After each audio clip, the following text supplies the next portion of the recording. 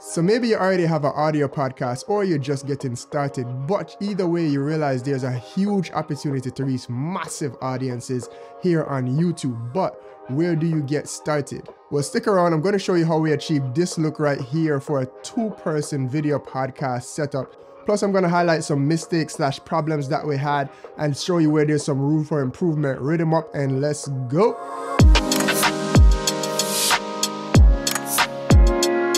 So this is the space. Since this is not a set, you only have like backgrounds there. We're not going to rearrange the whole house. All right, what you think? How many lights we should use?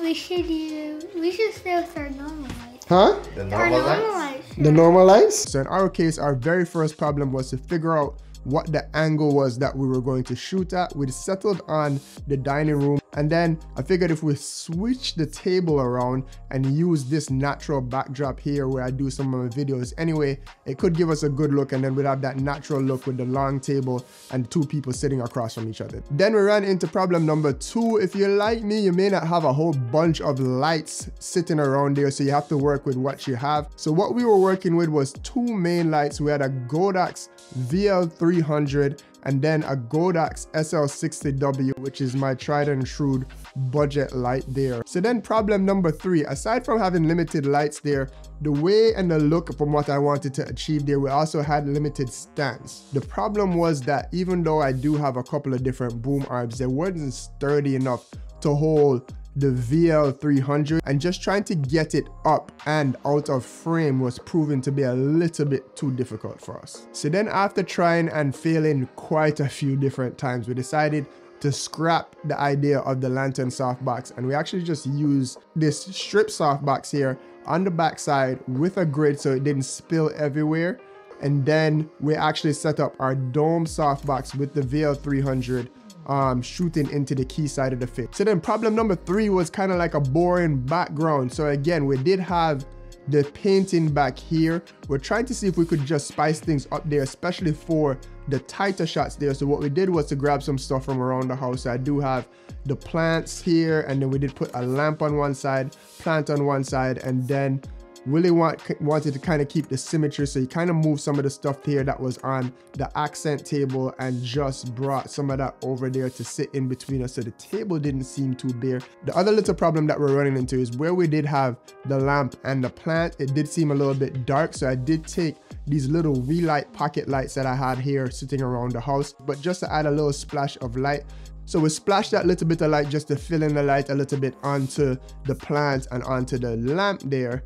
And then because it was that we were getting that warm hue or motivated light both from the accent lights and from the lamp, eventually what we did is go back and put a gel into the SL60W that was on the far side there, just to make it a little bit warmer there. So step by step, as you could see me turn on each different light here. This is with just the SL60W, then the VL300 filling in, and then the couple of different accent lights on the other side there to achieve this look. And then camera setup. So for our main angle, I had the A7S III with the Tamron 17-28, giving us the wide angle look with just both of us there. That was shot into 4K.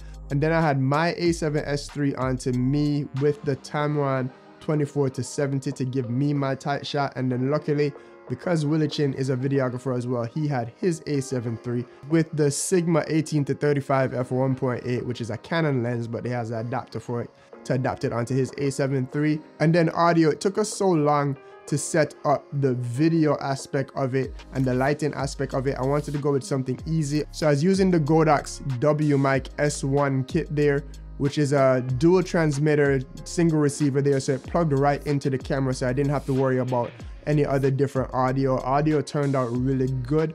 Godox did not sponsor this video, even though you hear me talking a lot about their stuff. However, they did send me over this kit a long time ago, and I really like it because it is battery operated, meaning you could put AA batteries into it, so you don't have to worry about recharging it too much there, as long as you have some batteries on hand. The batteries last for a long time, and it turns out a pretty good audio signal there.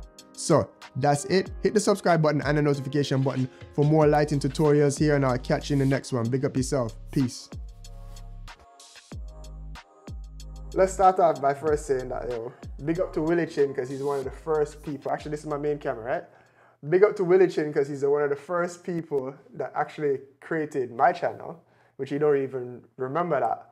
But we're just out at lunch and I was like, yo, just kind of started a channel, want to do this interview thing. And he's like, yo, let's go, let's do it right now. You see me? That just put us on a track to just go. And right then now. big up Leo, because it's the same thing.